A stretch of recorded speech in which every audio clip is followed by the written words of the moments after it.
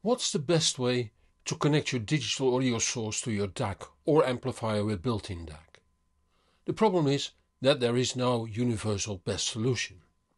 But that doesn't mean there isn't a best solution for your setup.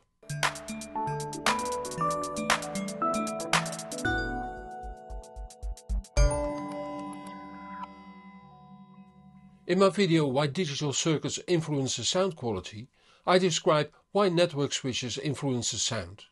But the same problems play a part in all digital audio equipment and digital audio connections. Therefore it might be handy if you watch that video first. The link is in the top right corner, in the description and at the end of this video. In short, the signal over the digital connection is an analog square wave signal that can suffer from time invariance and distortion through the ground plane and other power supply problems. Both cause jitter in the signal during the digital to analog conversion. Let's look at several setups and choose the best solution in each case. In quality digital playback, you want the bits in the audio file arrive at the DAC fully unaltered. All operating systems want to mix the audio with, for instance, warning beeps. Therefore the sampling frequency of the audio is changed, usually to 48 kHz. In this process the sound quality will suffer, so that should be prevented. So-called bit-perfect music player software does this. There are many programs available. Well-known ones are Audivana, Amara, BitPerfect, Decibel, J-River Media Center, Pure Music, Music Player Demon, Neutron Music Player, Rune and Volumio, but there are even more. Just Google BitPerfect Music Player. When that is fixed, it's time to talk about the digital connection to the DAC. A standard modern computer will have at least USB, but often also SPDIF or Toslink, or even both.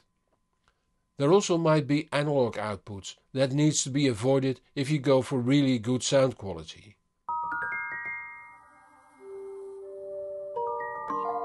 USB nowadays uses the USB Audio Class 2 standard, which uses an asynchronous protocol.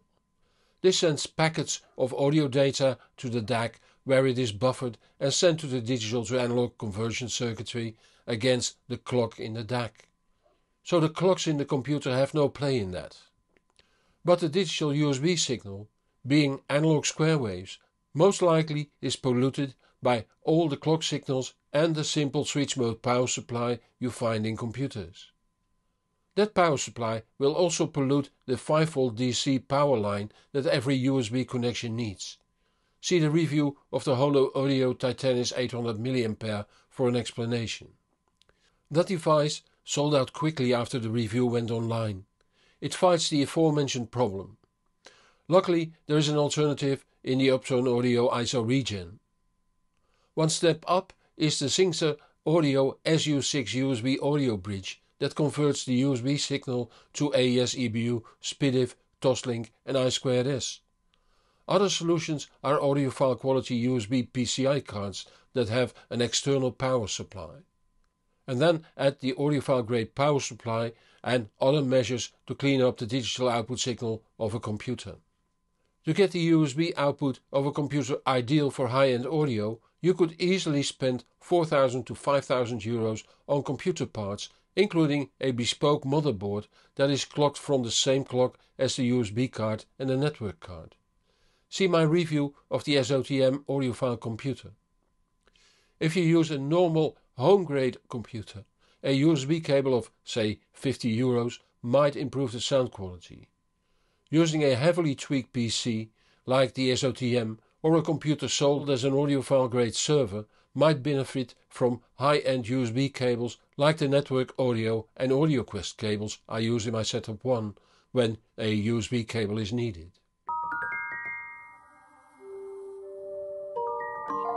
The AES-3 standard knows three variants. AES EBU, which uses XLR connectors, 110 ohm cable and 2 to 7V peak-to-peak. SPDIF, which uses RCA or BNC connectors, 75 ohm cable and 0.5 to 0.6 volts peak-to-peak. Toslink, which is identical to SPDIF but uses an optical instead of electrical connection. AES-EBU uses slightly different subcode, but the audio data structure is identical to SPDIF and Toslink. All three have the clock signal encoded in the data stream. If you want to know more about this, watch my video Connecting your DAC number 2, How Digital Can Go Wrong. All AES-3 formats use the source clock, so the one in the computer, to drive the DAC. In the DAC, the receiver chip has to chase the incoming clock, which will cause jitter on top of the jitter on the computer clock. Some DACs offer the possibility to switch between wide chasing and close chasing.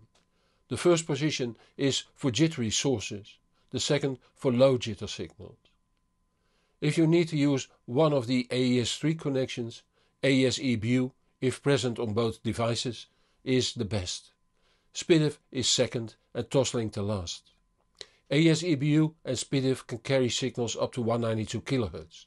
Toslink officially is supported up to 96 kHz, although some manufacturers support 192 kHz.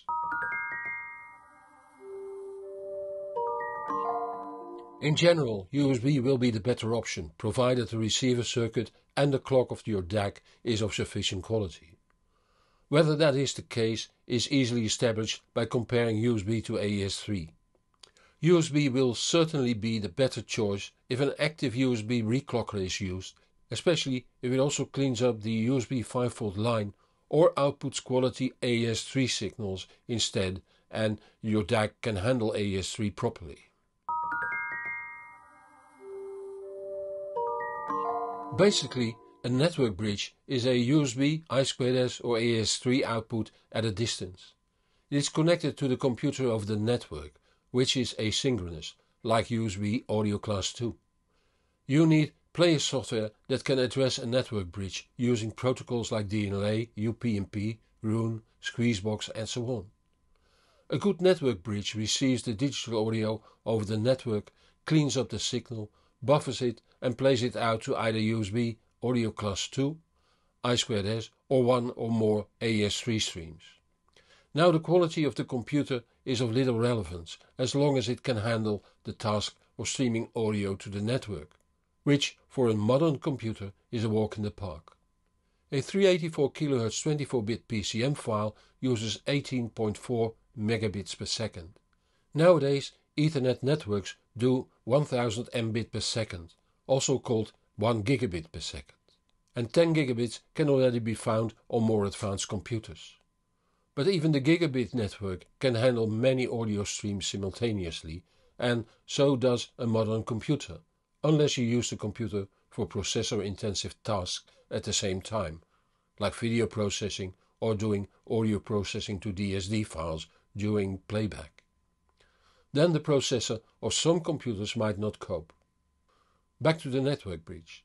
They come in a wide range of prices, starting from a few €100 to tens of thousands. And many streamers can be used as a network bridge too. I have two playlists on the network bridges, below 500 and above 500 euros. Links in the description below this video on YouTube. Compared to the active USB reclockers, they will lead to better sound quality if your stereo is able to reproduce the difference and your ears are interested in higher quality. Network bridges generally only have one type of output, USB Audio Class 2, I2S or one or more AES-3 formats. But if it offers 2 or 3 interfaces, the question arises what sounds better. That again depends on the qualities of both the bridge and the DAC, so again trial and error cross your path. And mine, by the way.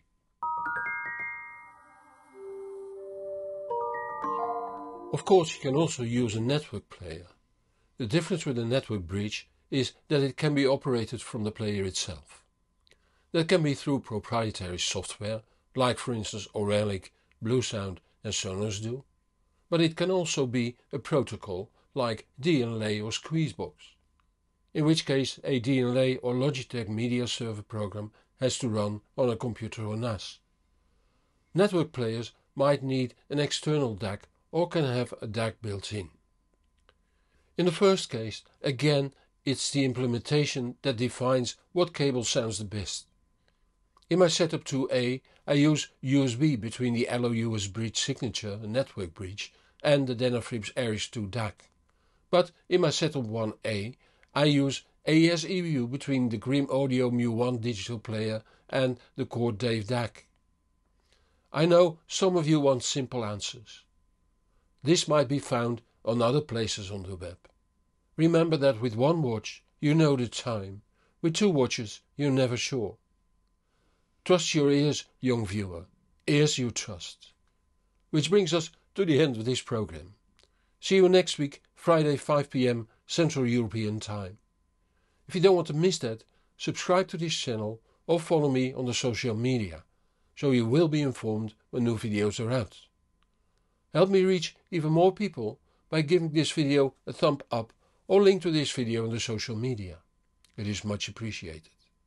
Many thanks to those viewers that support this channel financially, especially in these times. It keeps me independent and lets me improve the channel further. If that makes you feel like supporting my work too, the links are in the comments below this video on YouTube. I'm Hans Beekhuizen, thank you for watching and see you in the next show or on thehbproject.com. And whatever you do, enjoy the music.